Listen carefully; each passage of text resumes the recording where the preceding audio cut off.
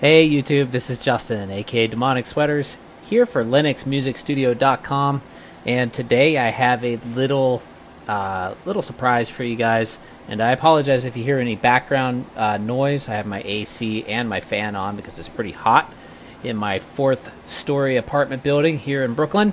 So yeah, what this is today is a couple of posts ago I posted about Amiga Pro Tracker being available for Linux now. And if you are a fan of module files or mod files, which are the files, the music files that play in Amiga Pro Tracker, there's a great website called the Mod Archive that features tons and tons, like literally hundreds of thousands of mods, all from, you know, not just Amiga mods. There's also PC mods, which were, you know, ones made in Fast Tracker.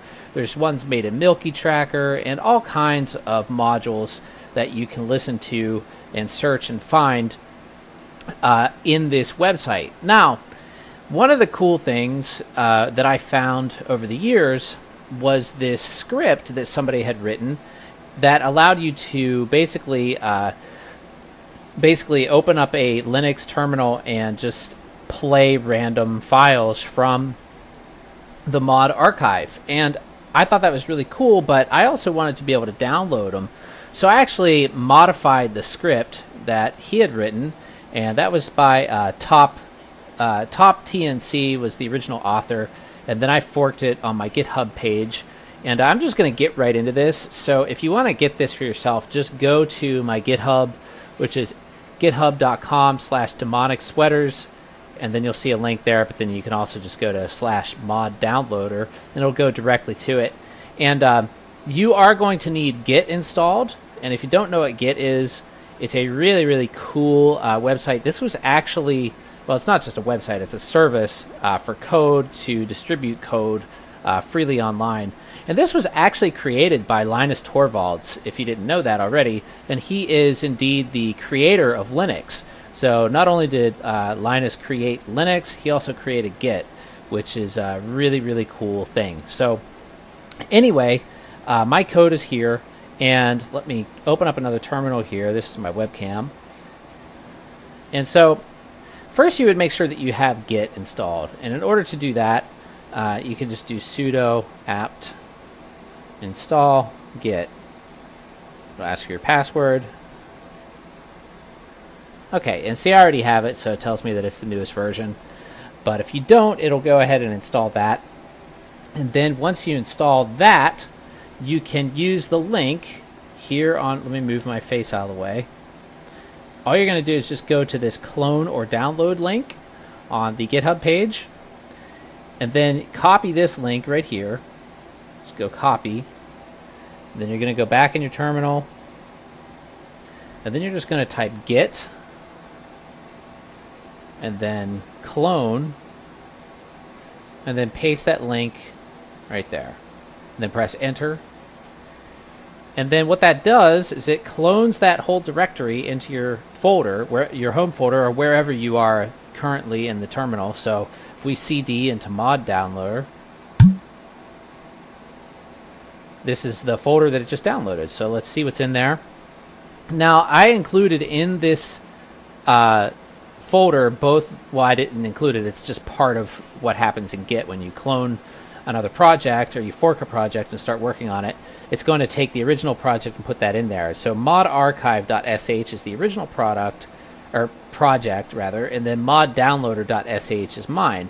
And one of the things you're going to need first to do is check out the Readme. So let's go ahead and just use Nano to look at that. So we can go Nano, Readme. Okay, and so it tells you all the stuff about it right here. And then basically what this is a very quick way where you can download huge amounts of mod files to your computer, and it just does it automatically, and it's absolutely free.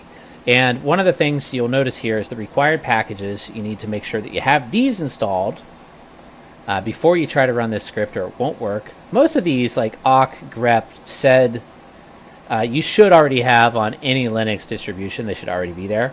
But you may not have HTML to text, and you may not have curl. And mic mod is the one I use, and that's actually just a mod player. So in order to play the mods, you'll need one of these. So mic mod or OpenCP or Audacious. I have both Audacious and mic mod, but I like mic mod or mic mod or whatever it's called. That one's my favorite because it's console based, and so is OpenCP, I'm pretty sure. So anyway, once you have all those, you'll see the instructions here, but these also come up when we actually try to run the script, so I'm not going to read through those just yet. I'm going to exit out of here. Alright, now let's just go ahead. First, what we need to do is make my script executable. So in order to do that, we're going to go chmod and then plus x and then mod downloader .sh. Press enter and that'll make that script executable. Now if we run this script, in order to run a bash script, what you do is you type dot and then slash and then the name of the script. Okay, and then press enter there. And so if you don't run it with any options, it's going to pop up with all the help screen that you see there that we were just looking at before. And this tells you basically how to use it. So let's scroll up a little bit. And the two main things that you need to have here, or the one main thing definitely, is the number. And this is just how many tracks you want to download. So what you're going to do is you're going to type in the script and then -n and then type in a number, and that'll tell, like, say if you want to get 100 mods downloaded, which really takes up very little space, just type in n space 100, and then down here the S command, that will tell the script where to download the modules from, or what parts of the mod archive. So if we go back here to the mod archive, we can see there's artists, there's a search feature, there's here favorites, we have latest editions, random favorites, quick picks. All these things are relevant to the script. So let me go back to my terminal, and down here, random, if you just select S and then random, it'll just pull random modules from the entire archive. And I like to do that one a lot of times because a lot of times I just like pretty much anything that's in there. And then if you want to do artist, you can do -A and search by artist, and module, you can search by title and file name.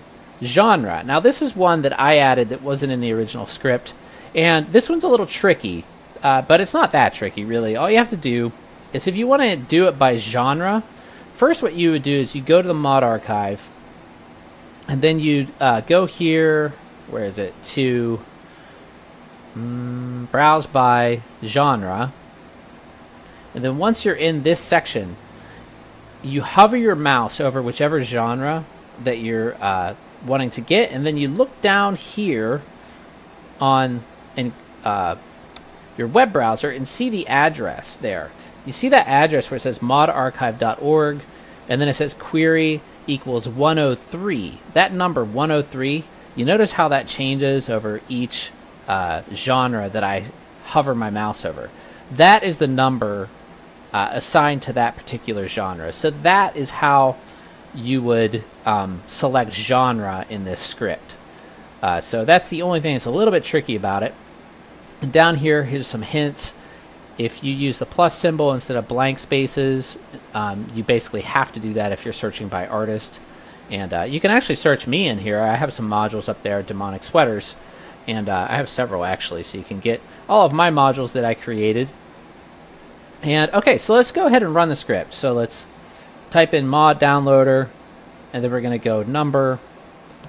Let's do 10, and then let's go by artist. So we're going to do A artist, and then we're going to try demonic plus sweaters, and then press enter. And now here, when it says where do you want to save the mods, you actually have to type out the full path. So let's do home mods. Oops, sorry, no, it would be home Justin. mods. You can't use tilde as your home shortcut. That won't work. So you have to actually type out the full path. Let me make sure I have a folder called home mods first. Yeah, I do. Okay, so that's where we're going to save them. And then just press enter. Now it's going to find all of the demonic sweaters, or at least 10 of the demonic sweaters mods. And let's see, what did I do here? I did something weird. No such file or directory. That usually means I typed in... Oh, I see what I did. I typed in mod rather than mods for the file path. So let's do home, Justin, mods. Try that again.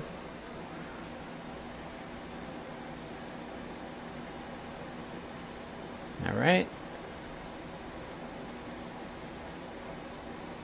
Okay. Now the strange thing that I'm noticing here is some of those modules that it's downloading aren't mine. I'm not sure whose those are or why it's downloading those with the search term. One of the things I noticed was the search function in Mod Archive. It's a little bit screwy. We may have to do just demonic sweaters without spaces at all. I think that is how I got it to work the last time, so let me try that. Let's get rid of that plus. Let's do home, Justin, mods. Okay, let's see if it finds me now.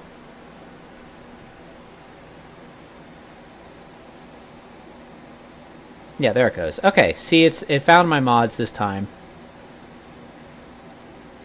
And so it's just downloading. I mean, it downloaded those other ones too. So that's really all you have to do. Once you just run the command, it'll just download the mods automatically. And then once it finishes, we can open up Mic Mod. So let's open that up. And then we can go to Playlist. And then we're going to go to File. Oops. Then Load. Let's go to my mods folder. And then let's just add. And then I'm not sure if you can hear that. Let me see. I might have to hook something up here.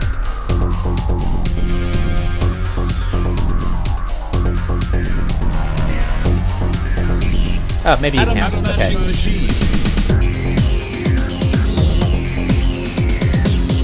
So yeah, that's all you have to do. And then Mic Mod is a really cool program because let's escape out of that. Oops.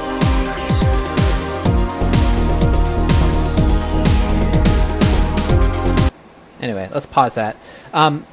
But to get out of this, let's go back to, just go B and then back. And then we can go into the samples. You can see the samples that are playing.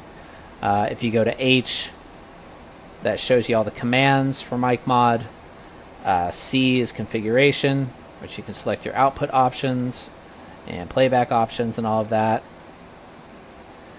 It's really cool. I just really like it. I wish it had a scrolling, you know, like a tracker scrolling view. It doesn't have that, but it has, you know, this, which is pretty cool.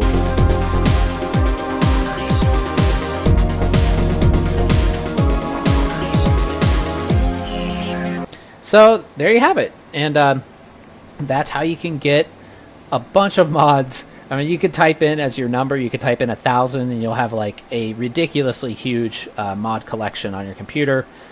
And yeah, it's really nice. And modules take up very little space. I mean, you can see if we go in and look at these, how tiny they actually are.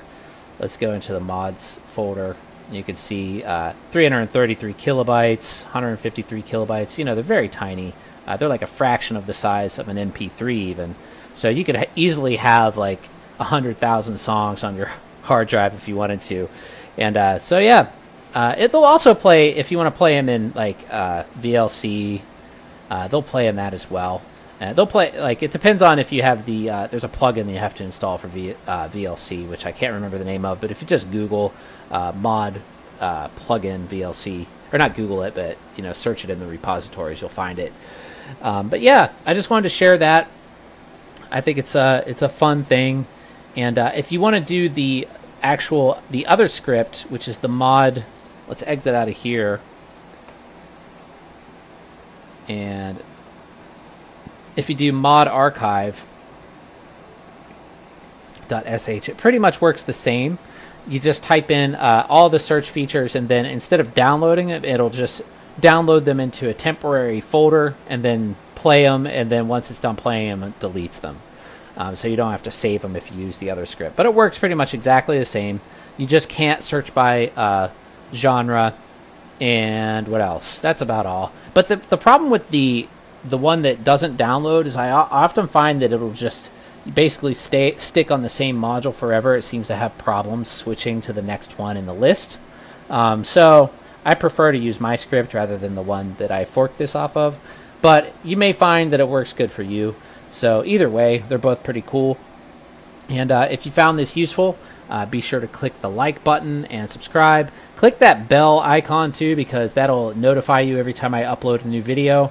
And if you really find these videos educational and helpful, feel free to check out my Patreon page, which is just patreon.com/Linux Music Studio. And thanks for watching. I'll see you guys next time. Have a good day.